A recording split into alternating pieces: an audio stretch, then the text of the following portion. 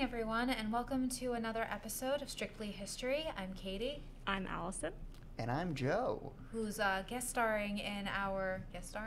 who's going to be a guest in our podcast today as we talk about The Big Short and the 2008 financial crisis.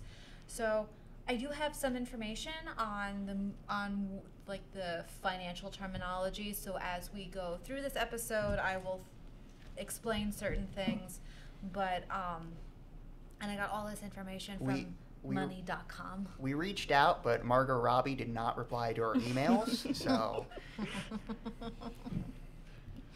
Yes, no. I don't think we're that famous yet for that. So just a brief. She's too busy filming Barbie. Is she gonna be in Barbie? Yeah. Oh, It's been Gosling's all over social Ken. media. Yeah. oh my, who's Ken? Gosling. Yeah. Oh, Yeah. see. Is there a more perfect Barbie and Ken? No, I don't think so. Right? Yeah. Quite honestly. Okay, so I guess I'll start with like a brief summary of the financial crisis, which I got and as I said earlier, all the information that I'm going to be that we are all going to be talking about, but extra information is from money.com. That's the source I looked up. So, in a very, very small nutshell, the meltdown happened because banks were irresponsibly giving mortgages to people who couldn't afford them, and, in truth, probably shouldn't have taken them on. The banks then bundled all of those mortgage IOUs into bonds and other more exotic securities and sold them to big-time investors, including pension and hedge funds, under the pretext that they were extremely safe investments. Unfortunately, they were not safe at all. Many of the underlying IOUs turned out to be pretty worthless because someone making $30,000 a year often can't pay a fat mortgage. As a result, the bundles of mortgages and bundles of mortgages soon lost much of their value too. Because so many investors had been gorging on these mortgage-backed securities, in quotations, their drop in value generated huge investment losses for major financial institutions, some of which went under, while those that survived all but stopped lending money. The financial system ground to a halt, and the economy went into a tailspin as the reverberations cascaded through the system. More homeowners lost jobs and stopped paying their mortgages, which caused more investment losses, and so on in a vicious cycle. So it was one thing after another. It's like Murphy's Law. Anything that could go wrong did. Yeah. I think that's a pretty good description of, in the basic terms, what happened. Yeah, and as the information says, it's a very, very small nutshell because it's far too complicated to try and get into the actual nuances of what happened in 2008. Yeah, sometimes I think I get it, and then I start to read more, and I'm like, I don't get it. Yeah. I was in 5th grade when it happened. Me too. Yeah, Allison, you know. And I didn't really understand it then. I don't really understand it now. So I was a senior in high school when it happened. So, I mean, I remember watching, news reports on what was going on. I remember seeing, news reports of the investigation, the committee that investigated the big CEOs of banks like Wells Fargo and Citi and Chase and Goldman Sachs. I mean, all of these really big Wall Street banks, and just them talking in circles and not really answering the questions of why they were getting huge bonuses while the rest of us were struggling. So, I mean, in my own sphere, I just remember that, but also not fully understanding what was going on. Yeah. And I remember, then out of that, you had, the Occupy Wall Street and people having very mixed views on that protest and whatnot. And actually, an interesting fact, my mom bought our house with that before in that like mortgage bundles thing before the market went bust. Otherwise, she wouldn't have been able Got to in at the afford right that time. house. No kidding. So, The Big Short is essentially it's based off of a book by the same title by Michael Lewis, which is a fictional story but based in reality. And it shows, because Michael Lewis, before he became an author, was in the financial industry on Wall Street. So he's an authority on what he's writing about. So it's essentially about these was it like 3 or 4 guys who found out that the housing market was going to burst, and they took advantage of it in different ways. The guys are real. Yes. Yeah, Oh, I do yeah, know yeah. names have been changed here and there and Well, stuff, but yeah. Christian Bale's character, Michael Burry, is a real character. He was a surgeon who left medicine to go into an equally stressful industry, finance, and he was like one of the first people to discover what was going on in, I think he was working for a hedge fund at the time.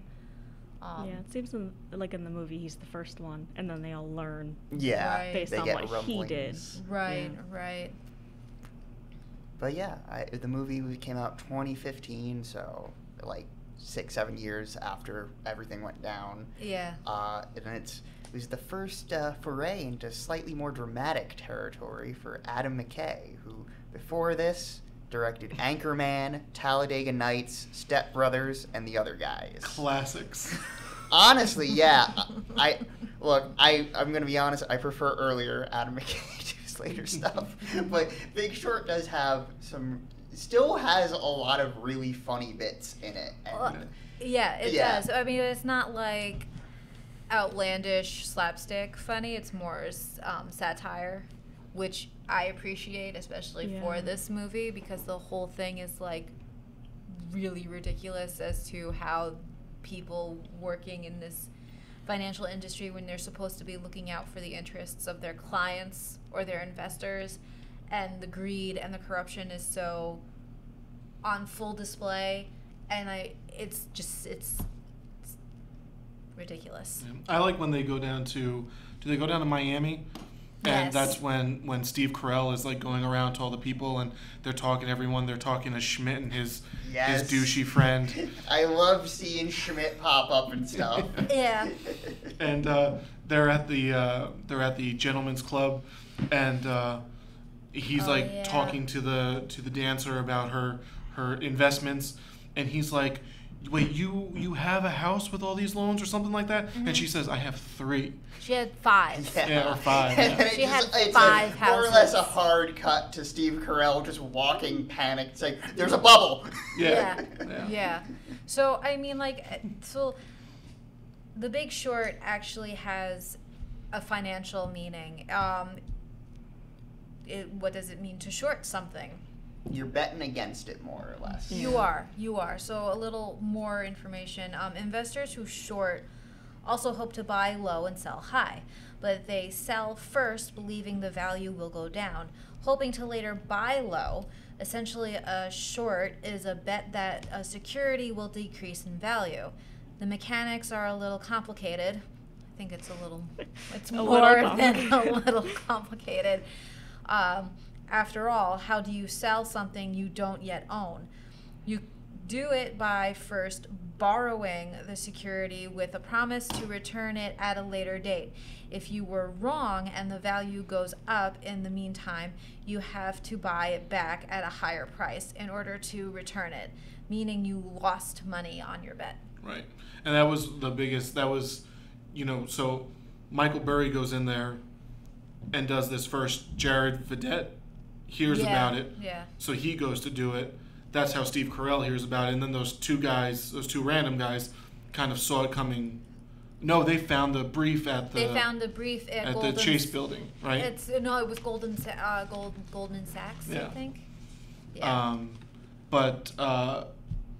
So that goes into, this is a little later in the movie when they start getting into like the corruption of it all. Mm-hmm. But basically, Christian Bale's character had this all mapped out. He knew exactly when he should be seeing returns, and he's noticing that he's not seeing the returns. Mm-hmm. And the reason he's not seeing the returns is because the financial institutions aren't reporting losses. Right. So, Right. like, how is that legal? It's not. Yeah. Well, Yeah.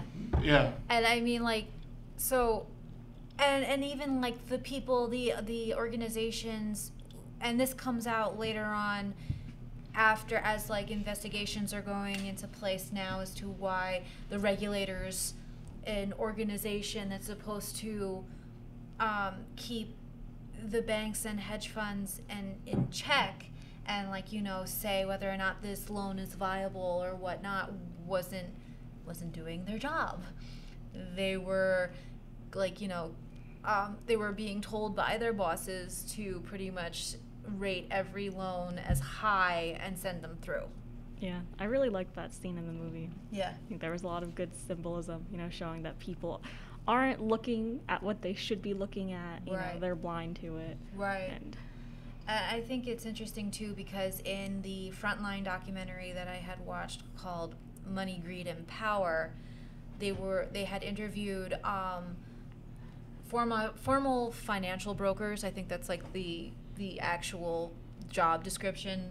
How like being a young 20-something coming right out of school and going to work in like a really major hedge fund or a bank that has been on Wall Street for centuries, essentially, and making all this money practically hand over fist, you lose sight as to how you're making that money and what's actually being done, as opposed to if it's legal or not.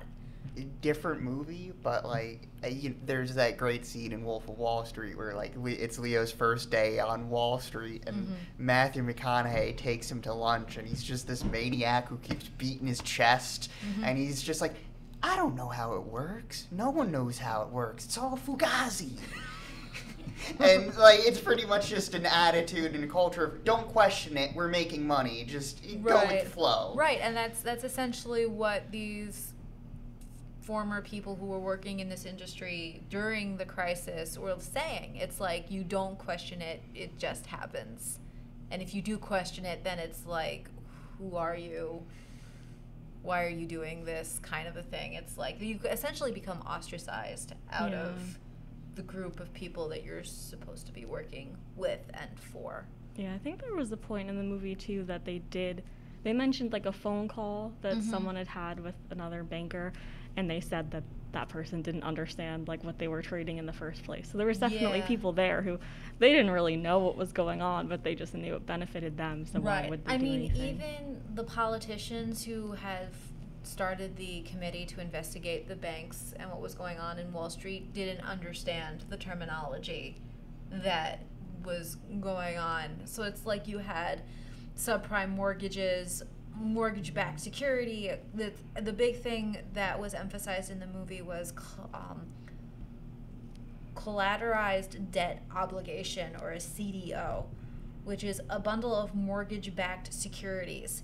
Yes, a bundle of bundles of mortgages. There were also CDO squared. These are in parentheses in quotations, which were bundles of bundles of mortgages, as you would imagine. These got so complicated that nobody really understood what the underlying value of these were, yet in many cases they were still rated as very safe investments. Oops. There's one scene in the movie I like where Steve Carell's at like a hibachi place in I think Vegas with the CDO manager Yeah, guy, you're and he's telling him about synthetic CDOs, and Steve Carell is just melting down. Yeah. And occasionally I think the editing in this movie can be a little like hyperactive. It's kind of like, all right, calm down. I know you're trying to do Goodfellas, but cool, just a little bit. Well, but I did really like sort of just the manic cutting in that part. I thought it was very effective. I mean, what I love about that scene is like you have his Mark Baum, who Steve Carell plays. You have his employees who are like at the other table watching him with Jared Vignette, and he's like going to his guys like, your boss is about to explode, and they're like, no, he's too curious to explode. Can I say, Gosling is so funny in this movie. Yes. Yeah. God, he plays such a great. Yes. Like A sleaze. I to do like perfection. his part at the end when you see his check and he's like, "You can hate me. That's a lot of money. I told you I'm not the good guy." Well, he's like he said, I never said I was the good guy. Yeah. Yeah. And I mean, like, to your point of like a synthetic CDO, which even watching the documentary and having it try to explain to me, it went right over my head. But a synthetic CDO is an even more ridiculously complicated kind of CDO made up of insurance payments from a credit default swap on CDOs made up of MBSs, which are the mortgage-backed security. Got that? Unfortunately, neither did most of the people buying and selling them. So... And now, correct me if I'm wrong, but CDOs are now outlawed, correct? You can't use CDOs anymore, but banks are just calling them something else now. Yeah. They are. Yeah, Yeah. they are. Yep. So CDOs don't exist, but they've just taken that concept and moved it to something don't else. worry, it's a CGI Yeah. now. Yeah, something like that. Yeah. Yeah, it's they changed it but didn't change it. They just changed what it was called. Yeah. And they said that at the end of the movie too in like a blurb, but I don't remember what it's called. Yeah, I don't remember either. Yeah, it was something similar. Yeah. Yeah. It's just laughable. And the fact that this really happened is frightening, and that it's has essentially continued to happen. I was talking with Lou a bit when we Mhm. were setting up, and like he mentioned the ending of it, where it at like the post credits blurb, there's that part where it mentions like, oh, now Michael Burry's investing in water. Yeah. And it's like, oh no. Yeah. Oh god. Yeah.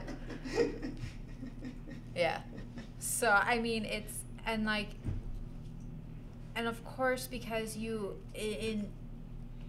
of the time in 2008, you had a presidential election going on or a campaign. The election hadn't happened Yeah. yet, but so it would have we started still, during the primaries. right. You still had you were still in the Bush administration, and you had people in the Treasury who were of the financial industry. So I think it was Paul. I don't remember his name. Hank Paulson. Hank Paulson, thank you. And a financial professor, or an economic professor, I should say, which I don't remember his name either, which is really terrible. Brad Pitt's character, right? No. Oh. No, he wasn't Brad Pitt's character. Who was the financial professor? He was in the Treasury. He was brought in to help Hank Paulson at the start of the Bush administration. Oh, not talking about the movie. No. Oh, gotcha. I'm just giving in more context as to what happened. John M. Snow? No. No. I don't You think know so. nothing, Jon Snow. And it's like because they're big financial guys from Wall Street, or at least Hank Paulson was from Wall Street before Yeah. before he got promoted. I wrote down he was the leader at Goldman Sachs Okay, before so he was the Treasury Secretary. So before he was he was- definitely a guy of Wall Street. Yes. Oh, yeah. Yeah. That's the other thing, is you get, you put the people that were in charge of the collapse in Right. the positions to Right. oversee the people that were in charge of the collapse. It's like, what are we Right. doing in Right. this country? Right. And so they were under a policy called moral ambiguity, I think it was called. That's not a good policy name. I don't like that. No, because they were operating under the thought that the market would straighten itself out. That they weren't going to get involved with the banks or anything like that. They weren't going to help out until like the 11th hour. And they didn't see a change at all. Laissez-faire. Right. You can count on it for not seeing a change. Right, and so... That's like seeing an asteroid coming towards Earth and being like, you know what? It's going to reverse course eventually. Adam McKay had that same exact thought. Did he really? Don't look up. Oh, right. Yeah. Yeah. So, I mean, finally, like, and I'm paraphrasing because a lot happened. But he essentially gets the money from the Bush administration to bail out the banks, because that's what they decide to do. And he calls every single CEO, bank head, to come to the Treasury. And he sits them all down, and they all think, and they said this in the frontline interviews, that they are going to be reprimanded severely.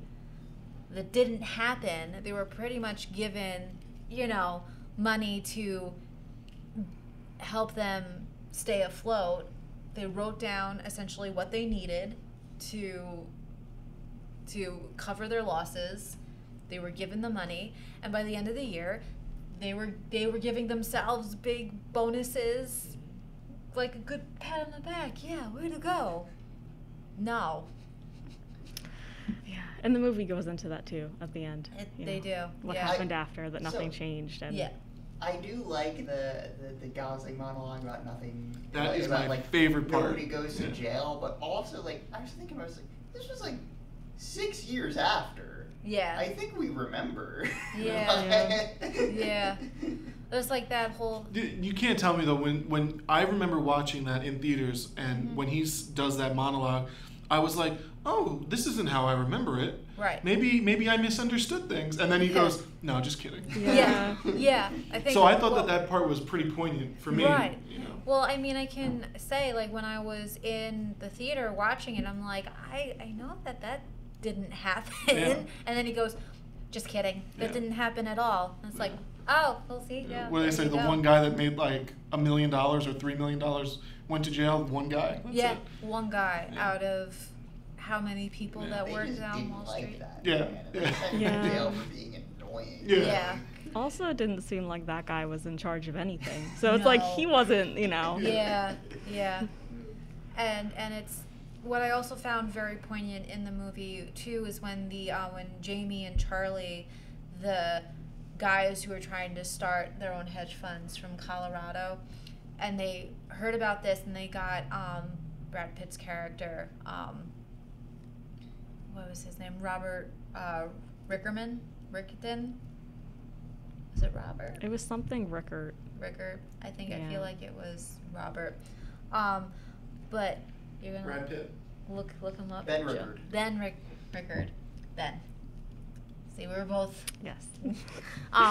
But after they find out that they can do this, they can essentially get rich quick, make money, what have you. And Ben essentially turns to them and goes, you really shouldn't be happy about this. You really shouldn't be celebrating, because they were celebrating, dancing around and all this other stuff in the casino, in the middle of the casino in Las Vegas. And and they're like, why? And then Ben goes, people are going to lose their homes, lose their jobs, lose their financial security, and you're getting rich off of it. Yeah. You just, essentially they bet against the U.S. economy, and they won. Yeah, and they touched on it too, that it's so easy in these sort of things not to think of the individual people Right. that you're betting against. Right. But he says for however many people lose their jobs, this many people are gonna die. Right. And that's something you should acknowledge, when you're Yeah. gonna make money off of their death. Right. Right.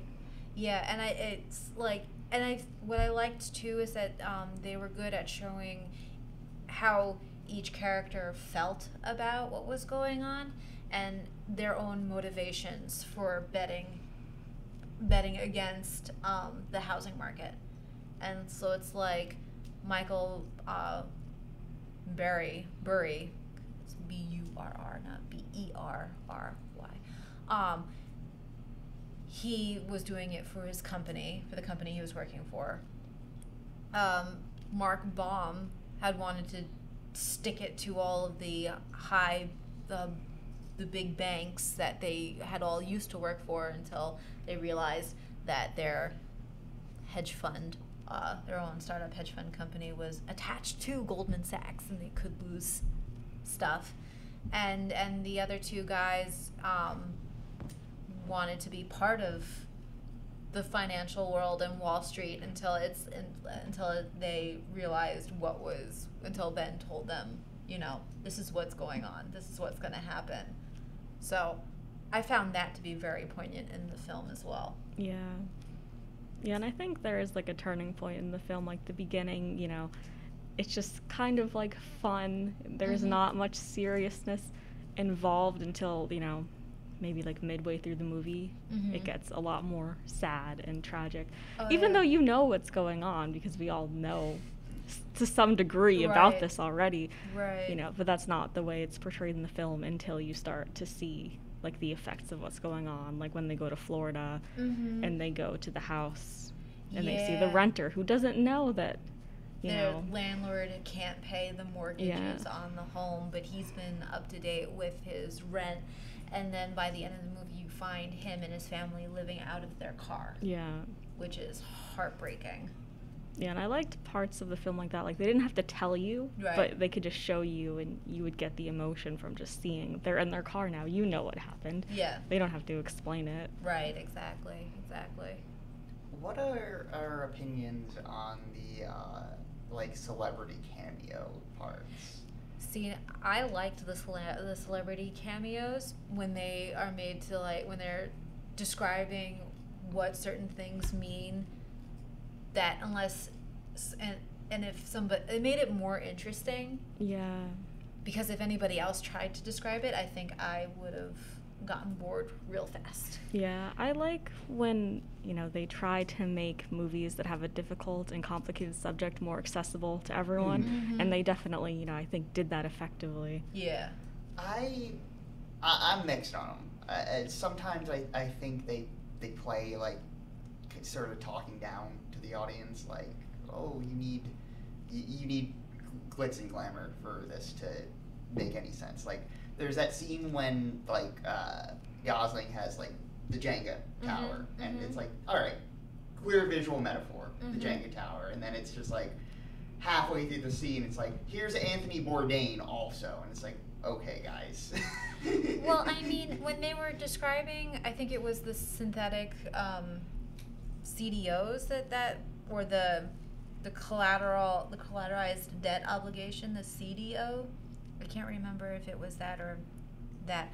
But so Jared Vignette is explaining it, but it's going completely and utterly over my head, even with the visualization, and I don't understand anything until Anthony Bourdain comes on and explains what it is through food, fish, the fish, and for whatever reason it's not selling, and he makes a fish stew or soup or whatever, and that's what a synthetic CDO is.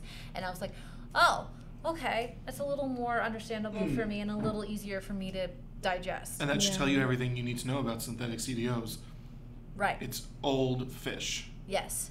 That was put into a stew. Yes. Yeah. And having... Who wants to eat old fish? I don't want to eat old Certainly fish. Not going to pay top dollar for old fish, but people are paying top dollar for old fish. Right. And having Margot Robbie in a bubble bath that didn't hurt. Describe subprime mortgages helped me to understand it just a little more. Also, where did they film that? That was an amazing location. I have no idea. I wish I was in that bubble bath. Not with Margot Robbie. I mean, let me rephrase. It just looked like a really nice place. Didn't they have a really nice ocean view behind it? Yeah, the coolest resort. Yeah. And I mean, like, subprime mortgages are a risky mortgage loan made to someone with a relatively low credit score and insufficient income to get a conventional mortgage. Subprime borrowers are more likely to default or be unable to make payments on their mortgages. And that's what the banks want. Yes. Yeah. Yeah. I think they mentioned too that a lot of times they're adjustable too. So Yeah. your interest rate can go up. And if you Right. couldn't afford it in the first place, if the interest rate is higher, then you definitely definitely can't afford it. And essentially what Margot Robbie says is that it's crap. I can't say a subprime mortgage is just full of crap. I can't say what she said in the movie because What does she say? she calls it Oh, a subprime mortgage is just is what she says. Yeah, you can. Oh, yeah, I have the Blur. bleeps on hand all the time. Don't worry. I was trying to be diplomatic and use crap, but you know. So so subprime mortgages are not. can't put in a vase and call it flowers. That's exactly right. Yep. Yep. We But gotta they get like do. a deal like But that they one do. South Park episode where they just say it like 500 times and they have a counter going. But banks and I think some hedge funds did do that, and they made a lot of money off of it. And I think also too what conventional wisdom told these bankers that the housing market was steady, nothing ever happened to it, so there was no reason to divert Yeah, from I mean, the like, norm. The messed up part is that like the bankers were sort of right. Nothing Yeah. bad happened to them. Right. They were Right. fine. Like Yeah. Yep. And then out of what happened in after the financial crisis is that you get like the whole protest on Occupy Wall Street, and people, rightfully so, are pissed.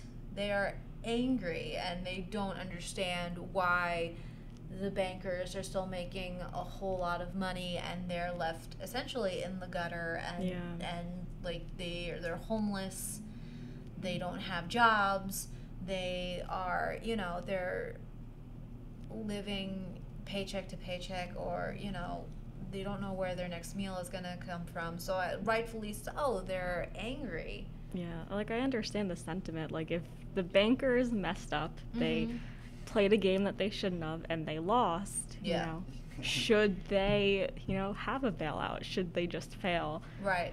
And a lot of Americans at the time, and probably still do, think that they shouldn't have gotten the bailouts and they should have just lost the game. Right. And quite honestly, the big issue with that though too is like if the banks didn't get bailed out and they did fail, we would have been staring in the face of a second Great Depression. Yeah. Well, it always goes back to, in any crisis, if you overreact and you prevent the crisis, people will think like you were overreacting, that you shouldn't have done Right. anything. Right. But then if you underreact and the crisis happens, then you should have done more. Right. So. Right. So, and I mean, also on the flip side of that too is like out of the financial crisis as well, then you got the Tea Party and that whole mess. So it's like, I always forget it's an acronym. Yeah. Like, isn't that just kind of silly? Like. yeah, yeah. I actually didn't realize that the Tea Yeah, Party. taxed enough already. Is That what was it the stands for, acronym. yeah. That was I didn't know that. Cool, I learned something new today. Thank you, Joe. strictly history. Always provide knowledge. Yes. I think I prefer the rent is too damn high party, though. If we're going for those kind of names. The rent is too high everywhere. Yeah, I mean, the financial crisis is to blame for a lot of the problems we have in this country now. Yeah. So. Yeah, it has definitely created far more reaching complications. Yeah, worldwide too. Oh, absolutely, because banks and Wall Street were then selling the synthetic CDOs and credit default swaps to banks in places like Greece, Italy, Germany, and now Iceland, and now you've got financial, like economic problems in Greece. Greece is I think has filed for bankruptcy. Yeah. Iceland filed for bankruptcy. I mean, Italy's always been sort of a financial dire crisis. straits, Yeah. So and this I think just compounded their crises. Yeah. The United States, people in the United States were not the only ones impacted by the housing market. It was everyone all over the world, and I think that just also goes to show too how intricately that Wall Street and our financial industries are connected to the rest of the world. Yeah, I mean, that's why you can see all these trends of populism and mistrust in government. You know, it's not just in the United States, it's everywhere because of like the interconnectedness of the system. Yep. And that the financial crisis was a worldwide crisis, you know. And I think a lot of people don't realize that though too, that it just didn't impact us here in this country, but as we've already stated, all over the world. Yeah. Yeah. Yeah, I think a lot of people don't realize that the political trends we see here are worldwide. And what I find to be really ironic is that another player in within like the Treasury Secretary and stuff like that, his name was Ben S. Bernanke, was the economic professor who was part of the whole thing with Hank Paulson. Who else? Where is he? Okay, he was chair of the Fed. Okay. Yeah. And it was Timothy Geithner who then took over Paulson's position when Obama became president. And again, a financial man, you know, in government. I mean, he wanted to do a stress test on the banks.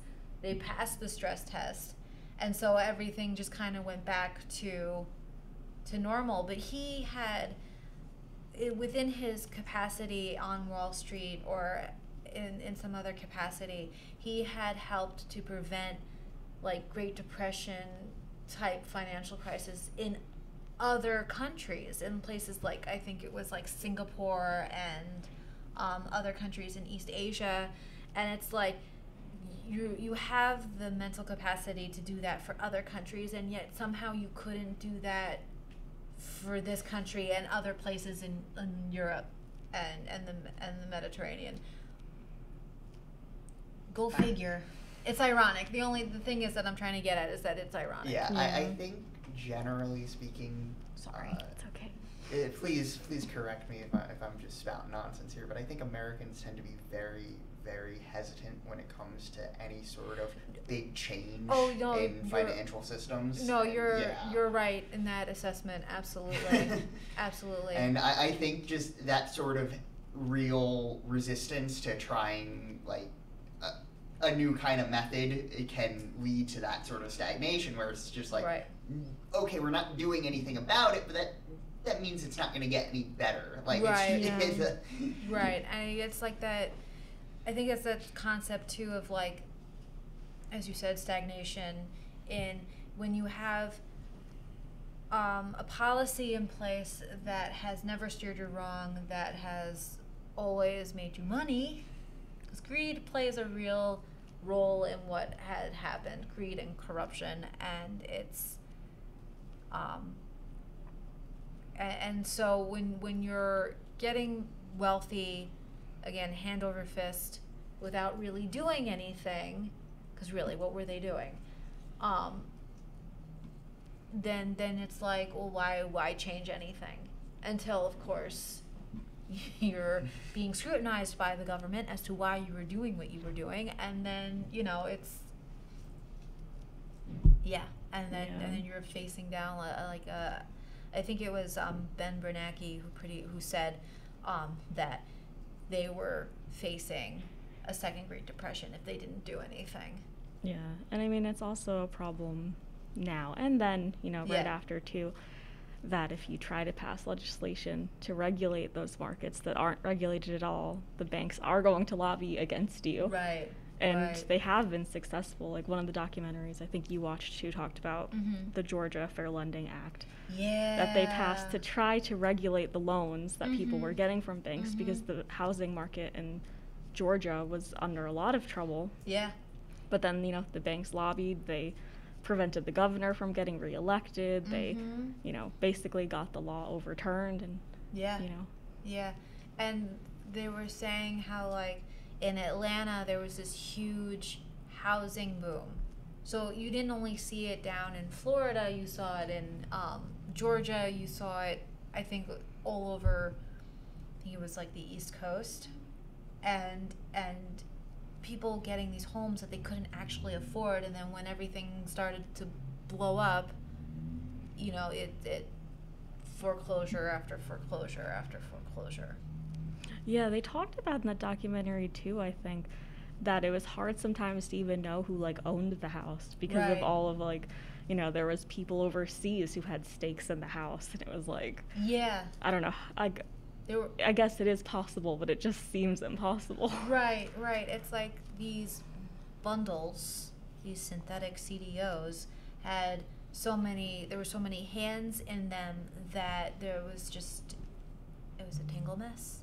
It was a tangle mess, and no one thought to look at these and see that this is gonna end very, very badly. Yeah, I mean, because it seems like, and they probably mentioned somewhere, this is a relatively new thing, probably earliest, from the 90s. So there wasn't any regulation. It was a market that was new.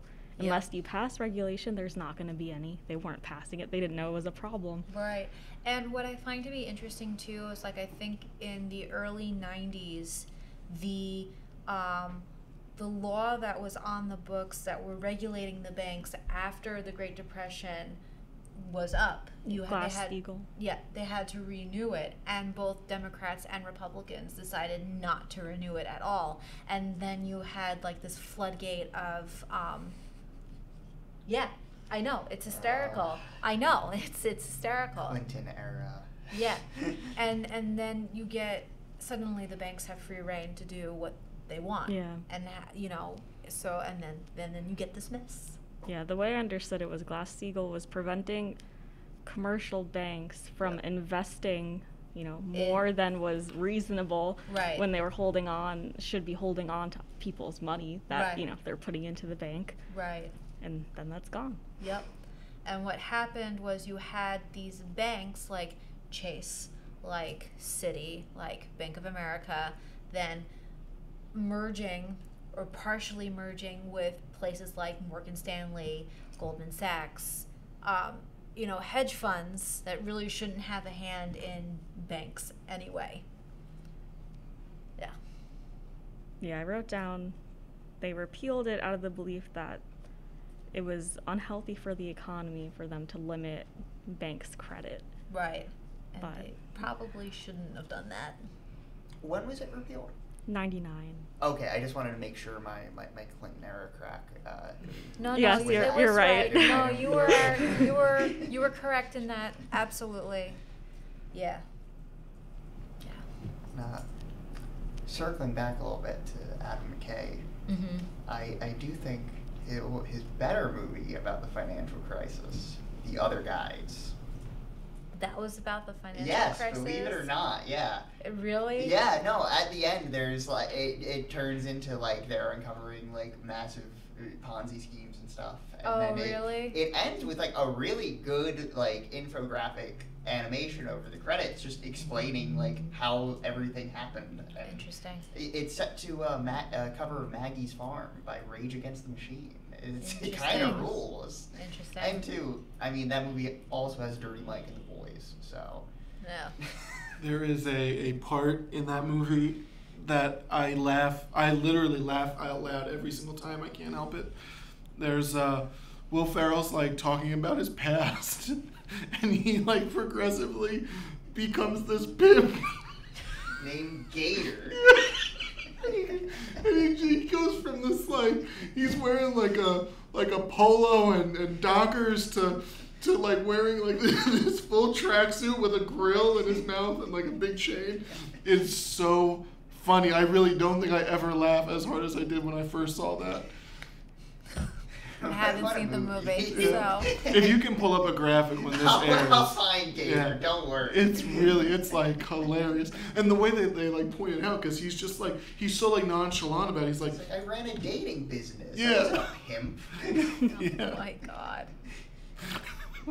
I do want to say too that Bernie Madoff also happened during the financial crisis. Yes. Yeah. It like happened simultaneously, so it's like salt on the wound of what was going on. Did you see that? I think HBO did it. That movie where Robert De Niro plays Bernie Madoff. I didn't never see it watched because I didn't have HBO at the It was time. Barry Levinson who did it. I don't know, but I've never seen it. I just think whenever I see a picture of De Niro from it, I laugh because he looks really funny. Yeah. Yeah. So, do we have any? shout out Mets fans, Bernie Madoff. Set you guys back for a long, long time. Lou, must you? Oh yeah, definitely. Why? You all got Steve Cohen now. I mean, you can buy anything you want. It was so funny how he like set the Mets back so much because the Wilpons invested so much of their money with him. That's what you guys should talk about on Strictly History. You guys should talk about the Wilpons and how terrible they were at owning the Mets. How about we talk that'd about be baseball fun. history in general? Baseball, cool. I like baseball. I like baseball too. There's a guy who does really interesting sports documentaries, John Boyes. Okay, I feel like that'd be fun to cover. Yeah? Ken Burns. cool. Ken Burns is very Well, good too. you know, we could talk about another Michael Lewis classic and talk about Moneyball. Also a phenomenal, I thought, really great movie. Yeah. Aaron Sorkin wrote it. I forget who directed it, but I think it's somebody. I think Sorkin might have directed it. Oh yeah. I think so. Either that or maybe it was like Fincher. I don't know. Yeah, I feel like it was a name like that. Like it was like, Mhm. but I feel no. Fincher did Social Network with Sorkin. No, Bennett Miller. Oh, so maybe it's. He did Foxcatcher and Capote. Oh, I haven't seen either of those, so I don't think it was anybody. Maybe I'm just thinking Aaron Sorkin, and Brad Pitt's in it, and maybe his best role.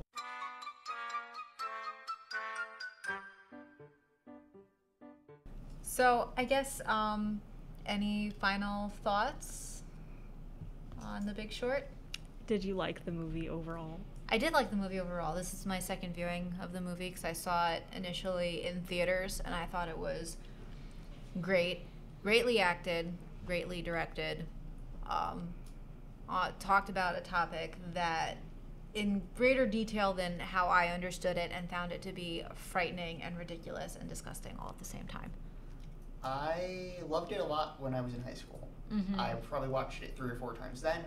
Rewatching it definitely would left me.